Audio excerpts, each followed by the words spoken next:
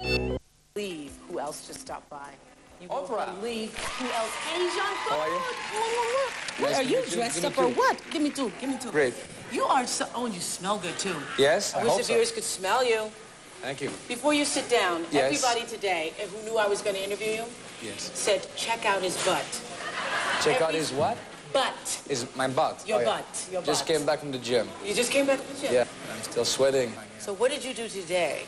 Some bicycle, and then I stretched, took a shower, shaved, and then I came here. Yeah, and you look good. Thank you. You know what's interesting to me? I think that you have one of the most incredible, really incredible success American stories of anybody, don't you? I was dreaming about movies. That's the main issue. To be successful the way I am, you have to love movies.